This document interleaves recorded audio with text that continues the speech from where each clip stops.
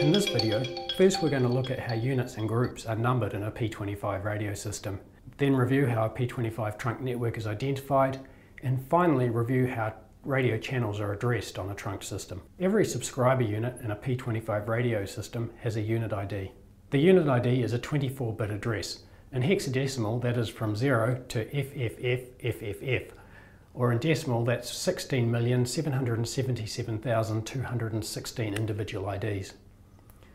Some of these IDs are reserved for special functions such as identifying the trunk network, and typically individual radios are numbered in the range from Unit 1 to Unit 9,999,999.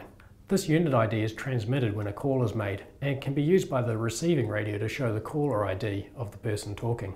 An individual call or unit-to-unit call to another radio is possible as well by transmitting that radio's unit ID as a destination address.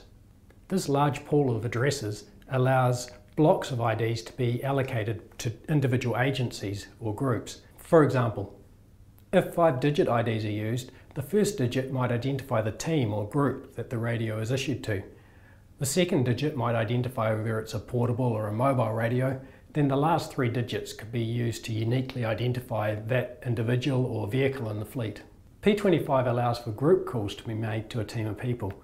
This is achieved by addressing the call to a particular talk group rather than an individual radio. Talk group numbers have a 16-bit number. In hexadecimal, that is from 0 to FFFF, and contains 65,535 group addresses. The address FFFF is a special address that means an all call to all units in the system. Trunk systems also allow announcement groups to be defined. This is a group of other groups.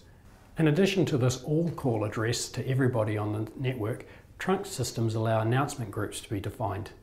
An announcement group is a group made up of a number of smaller groups, so one call can be made as an announcement to multiple teams. Unlike some other radio standards, the P25 unit and group number ranges are independent. You can have both a Unit 1 and a Group 1. Now that we've looked at unit and group number ranges, we'll look at system numbering. It is possible for more than one organisation to install a P25 trunk system in the same area. Each system could have many sites, but would still be a unique radio frequency subsystem. A wide area network may be created by joining smaller radio frequency subsystems together.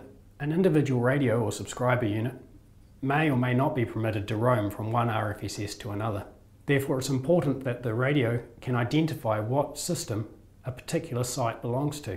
To allow this to occur, each site has a control channel that is constantly broadcasting messages that identify both the site and the system that site belongs to. A Wide Area Communications Network address, or WACN, is a 20-bit number from 1 to FFFFE in hexadecimal, which allows over 1 million unique networks to be defined. There is then a system identity, or a 12-bit number that can identify over 4,000 systems per Wide Area Communication Network.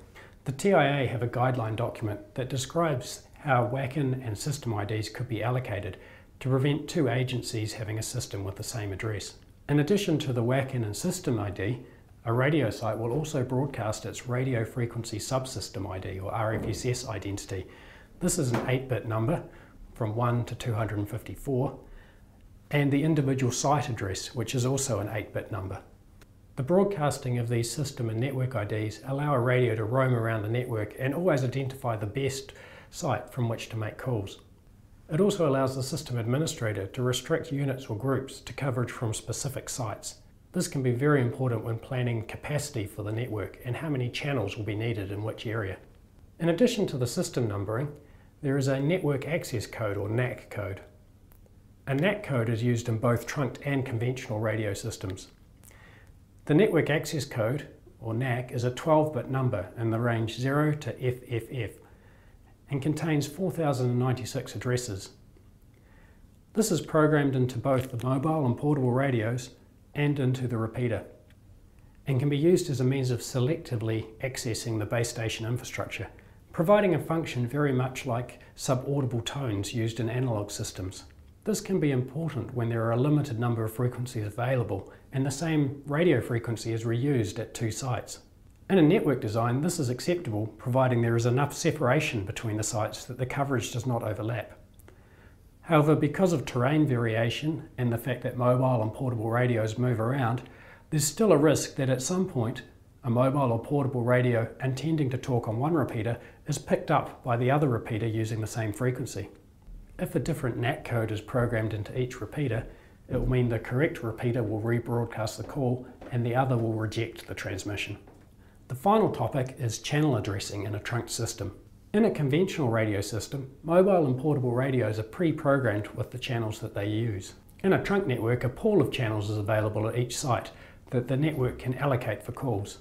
The available channels can change over time as the system grows and expands. Rather than reprogram all the subscriber units each time a channel is added to the network, the mobile and portable radios are simply programmed with one or more channel plans, from which the frequency of all available and future channels can be calculated. To do this, the radio spectrum is broken up into ranges or blocks of frequencies. Each block is given an ID that defines a set of continuous channels with common parameters. This is called a channel identifier or a frequency plan. All of the parameters in a frequency plan are named from the perspective of the subscriber unit, not the network.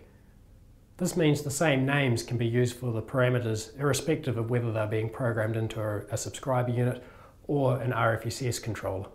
The parameters include an ID, which is a unique identifier for the frequency plan, the bandwidth of the channel, normally for P25 this is 12.5 kHz, then the transmit offset, which is the size in megahertz of the difference between the receive and transmit frequency. The plan also includes the channel spacing, which is the spacing in kilohertz between one channel and the next, and a base frequency, which is the frequency of channel 0 in the channel plan. On a trunk network, when a subscriber unit requests a call, the system responds with the channel plan and channel number to use for that call. The subscriber unit then calculates the receive and transmit frequencies to use based on the channel plan. This ends our review of unit, system and channel numbering in a P25 network.